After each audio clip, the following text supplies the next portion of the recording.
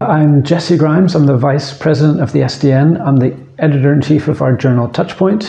I set up the SDN Academy, and outside my life in the SDN, I'm a freelancer helping startups and innovation projects.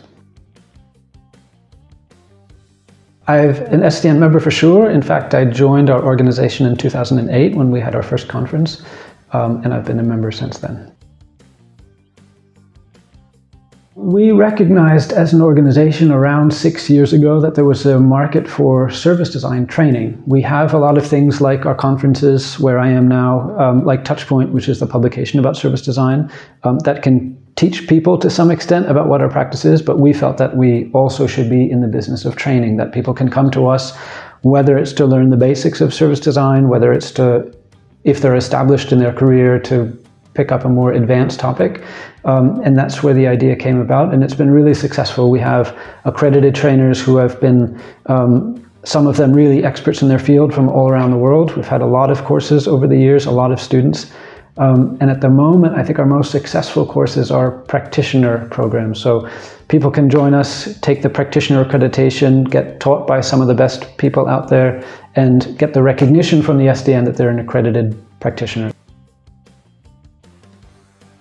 It's a great aspect of our organization. The conference, of course, only comes once a year. The Academy, although we have virtual courses, is also just some events across the year. Touchpoint comes out 3 times a year, and the knowledge in there grows with every publication year. We've had 14 years of publications now, 3 issues every year. So it's really, I think, a point of reference for service design as a practice. From the earliest articles, our first issue was called What is Service Design, essentially. Until now, we have issues on employee experience was our most recent one, our biggest one ever. A few issues before that, topics about sustainability in service design, how service design addresses things like AI. So we stay up to date in a way that I don't think books about service design really can. And I think with some more authority than perhaps just someone on Medium who writes stuff and wants to get some attention for themselves. We're created by the community. Our guest editors come from the community. The people who write from us are typically practitioners as well.